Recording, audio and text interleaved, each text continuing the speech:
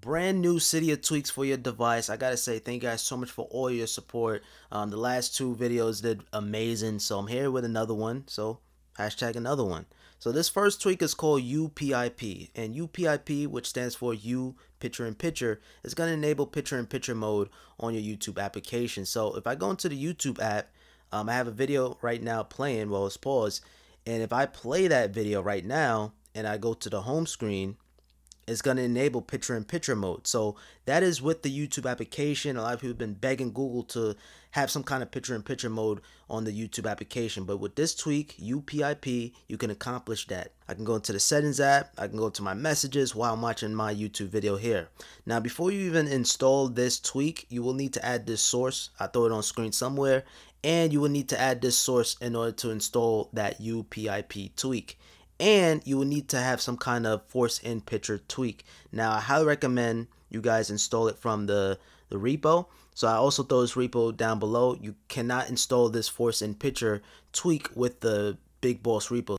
Now this next tweak is called FUGap. So if you have an iPhone 10, this one is for you. If you swipe down from your control center, you normally have like some kind of gap on the top. That ugly gap can get in the way. So this is going to make things a little bit more neater. Everything is on the top. And if you have some more toggles, it's going to just be nice and neat without having that ugly gap on the top. So there are some settings to configure with this tweak. So if I go all the way down to FUGap, and by the way, I like the name too, FUGap. You can show the status bar or you can hide the status bar if you like. I like to hide it, so let me hide that, and you will, oh, you don't need a respring. That's cool. So now I'm hiding the status bar, and that's pretty cool. It gives your device a nice little neat look, or the iPhone 10 a nice little neat look. So I highly recommend it. That is called FUGap. It is free. Hide your status bar, get rid of that ugly gap. Now this next tweak is called EQE. So all it is just a system-wide equalizer. So if I go all the way here, this is how the app look. And basically all it is just an equalizer. So if you're watching a YouTube video or you're watching a music video and you have a nice little stereo speaker or whatever, you can actually give it some more sound. So it's just going to put some more sound into it. But be careful, you can blow out your speakers. It is possible, so just be careful with that, and it's going to sound a lot louder. You have some presets here, so as you guys can see, yeah, you guys can see it. So you have classical, club, dance, earbuds, and if you use Apple Music, you have this EQ and you still have the stock EQ, so it's more sound and more bass. So I highly recommend this tweak, and this is like an alternative to equalizer everywhere. I mostly use Tidal for my streaming music, and I hear the difference, trust me.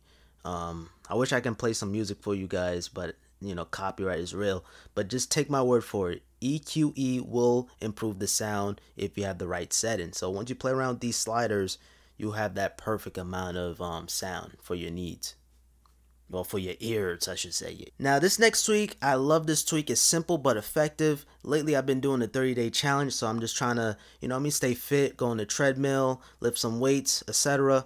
I'm just trying to get my weight up. Now what Live Rings does, if you have an Apple Watch, I think you will be interested with this tweak. All it is going to take the normal activity application and it's going to make it live. So if I make some steps or if I work out right now, this ring is going to definitely, it's going to definitely go. It's active. Now if I go into the application, just to show you guys it is real, it's exactly the same. So normally stock is not going to show you that. And I think maybe iOS 13 should have this feature. Because Apple like to take some inspiration from the jailbreak. So I think this is a great tweak. It is called Live Rings. Now this next tweak, you will love this tweak if you care about your privacy, or if you have your loved one like to be nosy or whatever, you will love this tweak. So if I go into my photos, it's going to require me to scan my face. Now right now I'm behind the camera, so let's try that again. And now I'm in my photos. If I want to get into my messages, same thing. You have to use your Face ID or your Touch ID, depending on your device. This is called ShieldXI, and I highly recommend it. If you have if you're in a relationship or if you have someone that's nosy, you will need this tweak. You can lock, individual apps. So let's go into the settings just to show you guys. So ShieldXI, and of course you need your Face ID to actually change up some settings. And here are the settings right here. So you have for folders. You can lock some apps, so any app that you can think of. So all the apps on your device you can lock. Possibilities are endless. You can lock everything if you want. You can lock the folders, you can lock the apps, and yeah, that's pretty cool. That's Shield 11 and it's free. It is an alternative to BioProtect, and it's free, so you can't go wrong free, you know. Now this next simple tweak is called HapticPasscode. So now if I go into my lock screen, every time I type, it's gonna make like some kind of haptic feedback. It's gonna vibrate your phone. So let me hold it over the mic so you guys can hear. I hope you guys can hear that. It's just so satisfying when you press the keys. You have some kind of response. You can actually change the intensity, so you have soft, medium, and hard. So it's up to you, but my cup of tea is hard. All right, let me see how the hard one is. And that's what she said. Yeah, so you can really feel it. Oh my goodness, I just screwed myself. Now this next tweak is called Jumper, and as you guys can see on my lock screen on my iPhone 10, you guys can see I changed up the toggle. So I have my music application, I have the YouTube here, and they work. So if I 3D press, let's enter in that passcode, and look, I'm in the music application. Same thing with YouTube. So if I 3D press, scan my face, now I'm on the YouTube app now. So, you know, Jumper is going to customize your lock screen controls. You could change the shortcut. Let's focus that in. So I have YouTube here. You can also have some toggles, but the toggles for me, it didn't really work. I tried to have like a do not disturb toggle, but it wasn't working for me, but it was working for the application. So keep that in mind. If you download it, it might be some updates down the road to improve that. Now this one here is called Tracker. Now you could 3D press your Apple Music icon, and now you're gonna have some media control, so you could play it. You can go to the previous track. I'm playing this track because my Apple Music actually expired. I need to renew it after this video, and this is the only free track that I can find right now. And as you guys can see, it doesn't really work well with my dark mode, so I'm going to disable that so you guys can see. So yeah, so media controls right there on the fly. If you use Apple Music, this may come in handy for you.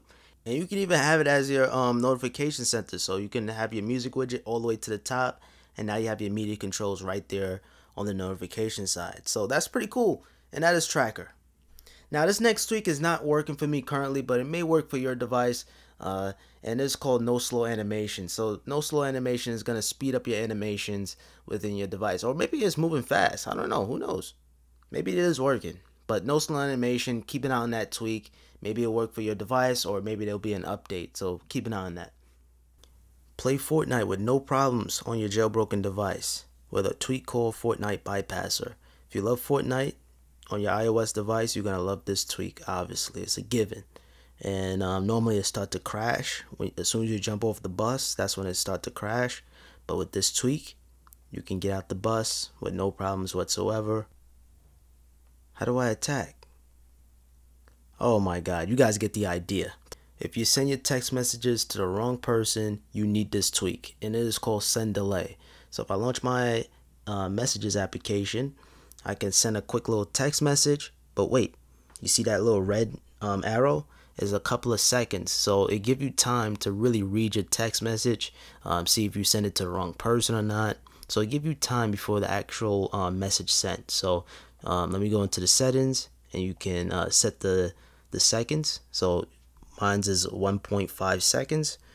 So you can extend it all the way up to 5 seconds if you want. 1.6 seconds, I think that's the sweet spot in my opinion. And last but not least, guys, we have a tweak called Hidestatusbaritems. Simply hide some elements on your status bar. So you can enable the tweak, of course, and you can just basically hide the elements that you want to hide, and that's it.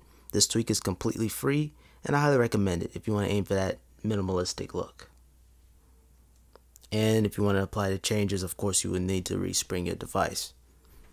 And there you guys have it. Those are my tweaks of the week. I know they're a little short compared to last week. It just, this week went by so fast. I haven't spent that much time on Cydia. And by the way, RIP Cydia. Cydia is going to go away soon. It's going to be replaced by another app called Silo, something like that. The Electric team is making their own Cydia. So video on that coming soon. Whenever it comes out, I'll probably make a video on it. Hope you guys enjoyed. If you guys did, appreciate it with a thumbs up. Subscribe if you're new around here for more tweak videos and other videos, not just Apple or jailbreak related, just other videos in general. Alright guys, until next time, peace. Another thing too, I wanted to let you guys know, I did give my MacBook Pro to Apple to replace the battery and the screen. It's going to take them like about 5 to 7 days. So 5 to 7 days with no laptop, that's going to suck. But I do have a Mac downstairs, but it's going to perform really, really slow. It's 2009.